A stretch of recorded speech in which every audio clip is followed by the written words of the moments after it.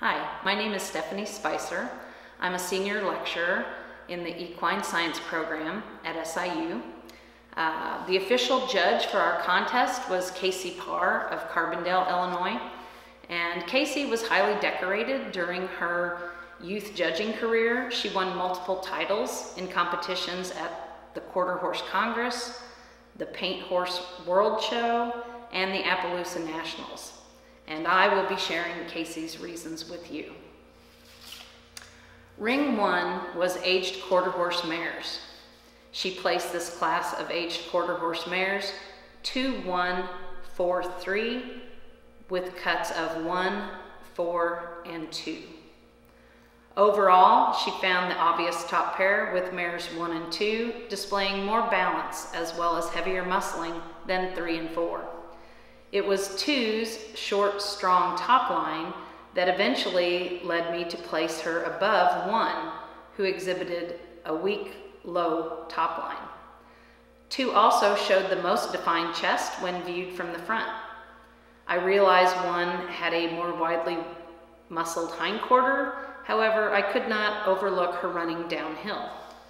Moving on to the middle pair, it was obvious to place the sorrel mare 1 over the bay 4.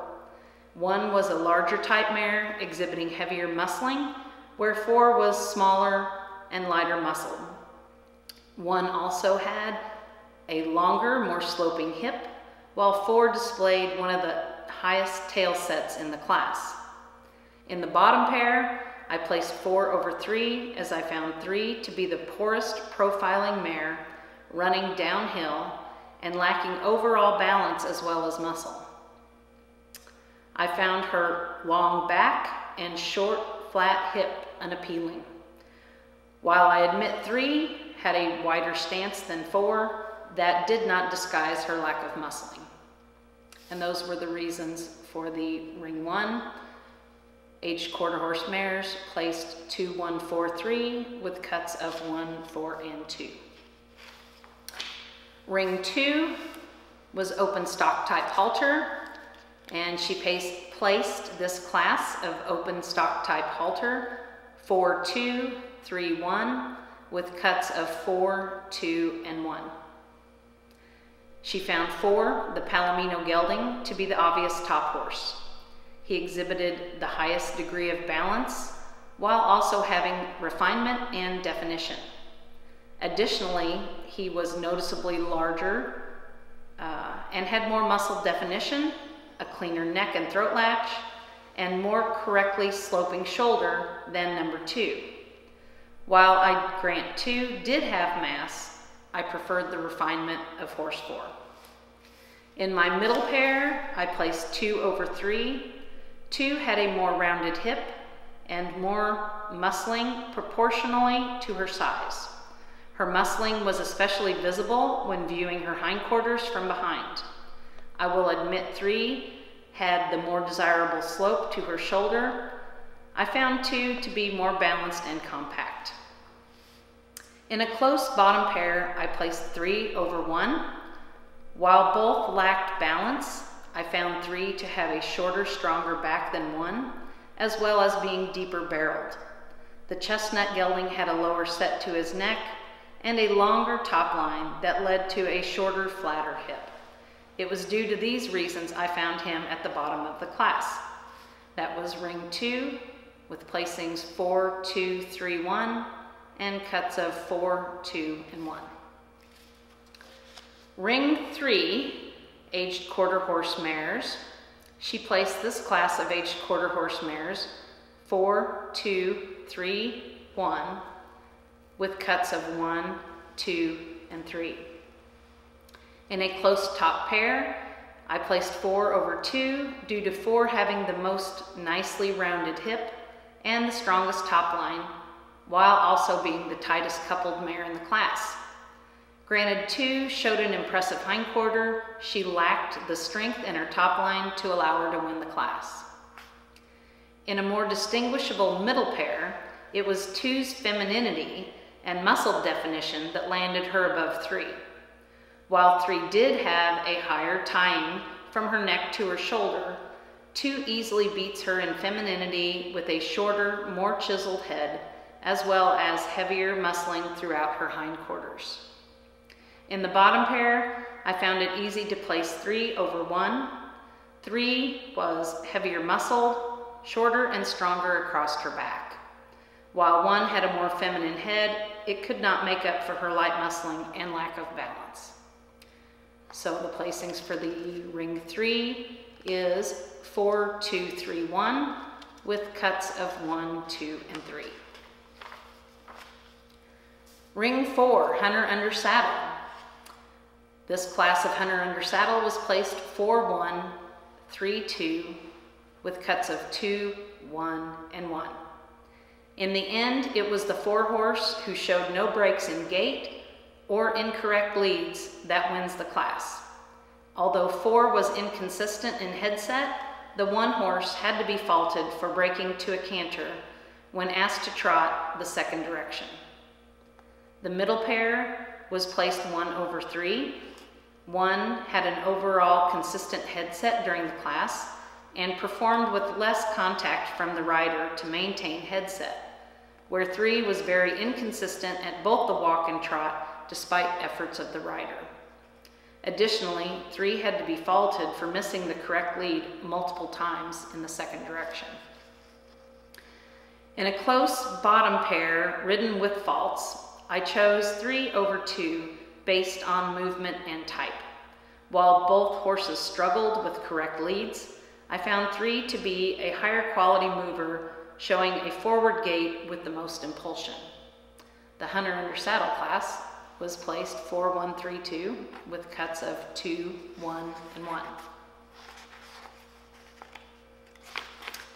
Ring 5, Hunt Seat Equitation, was placed 4, 1, 2, 3 with cuts of 1, 2, and 3. In a close top pair, I found 4's pattern to be given a more complete picture of horse and rider in unison, while executing the pattern with more fluidity and promptness, while maintaining proper seat and consistent headset. 1 simply did not have the same level of promptness when changing gaits during the pattern at the markers, as well as lacking collection in the horse and a steady lower leg from the rider. In the middle pair, 1 was placed over 2 due to 2's resisting the rider's request for a collected headset. 1 presented an overall happier appearance, as well as less resistance during the back. For the bottom pair, proper execution of the pattern allowed me to easily place 2 over 3. While 2 may have struggled to maintain a consistent headset, she still executed all of the maneuvers, whereas 3 also struggled with maintaining a headset, while additionally being faulted for a missed lead in the canter portion of the pattern, as well as crookedness during the back.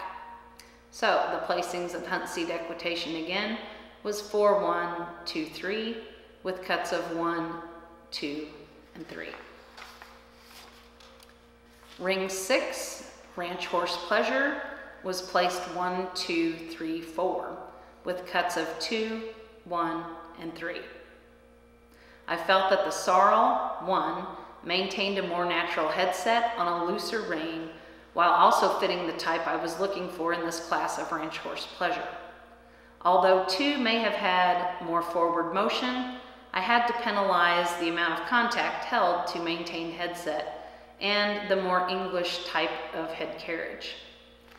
In my middle pair, it was a break in gait that dropped 3, the Palomino 2/3 in my class. 2 not only completed the gaits when asked without breaks, but also exhibited more forward gaits with proper cadence. In closing, I felt it was obvious to place 3 over 4 to round out my class. 4 missed the right lead the first direction and appeared to be out of control at times during the class. While I did not like the movement of the horse, I could not excuse the lack of control and obedience. Therefore, I had to place 4 at the bottom of this class today. So Ranch Horse Pleasure placings again, 1, 2, 3, 4, with cuts of 2, 1, and 3. Our last ring, ring 7 of horsemanship, was placed 2, 3, 1, 4, with cuts of 2, 3, and 2, based on the correctness of executing the pattern. In the top pair, I felt that 2 separated herself by having a more distinguishable extended trot, while also adding difficulty to the pattern with a posting trot and properly executed diagonals. 3 lacked a clear difference between the regular trot and extended trot, while avoiding any other actual flaws to the pattern. In the middle pair, I felt it was obvious to place 3 over 1 due to 3 having no major faults during the pattern. 1, however, was hit with multiple faults for breaking gait, failing to stop at the second maneuver, and missing the left lead prior to completing the pattern. Even with faults, 1 still places over 4 due to 4's lack of control of body position throughout the pattern, as well as a lack of difference in the regular trot to the extended trot, while additionally failing to ever pick up the right lead after breaking to change. Additionally, 1 showed more willingness to back and complete the pattern. So, ring 7, horsemanship, was placed 2, 3, 1, 4, with cuts of 2, 3, and 2.